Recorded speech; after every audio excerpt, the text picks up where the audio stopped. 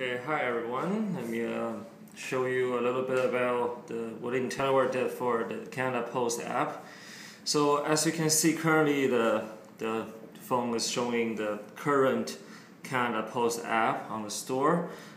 This one does not support landscape, so basically only portrait is running. This phone is running 4.0.1 Aspen Sandwich. And if you click on any of the stuff, you're going to go to the particular detail or the view it requires.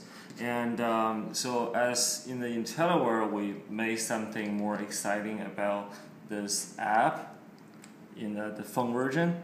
So as you can see, currently I'm having a 2.1 phone here, 2.3 Gingerbread phone here, and also the Aspen Sandwich phone here.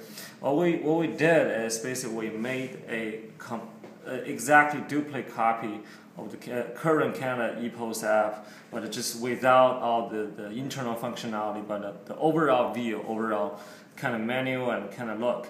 So as you can see, the look is pretty much exactly the same, and also if you click on any of the item here, you're gonna goes to the correct place. And also even the map is working, so if you click on the find the post office, it will show you the map. Well, eventually we can turn it into to show the actual location for each post offices.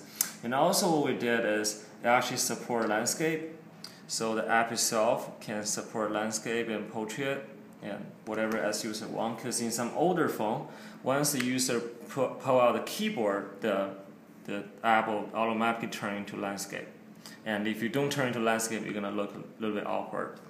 And also on the phone version we did for this app, we support a functionality for scanning a item. So basically, before you gotta type in your item number, item description if you want, but now you can push on the scan button, and the phone will basically turn into a barcode scanner. And now you can actually scan the mail you want. And well, currently we don't actually have anything to scan for, so essentially that's for the phone version.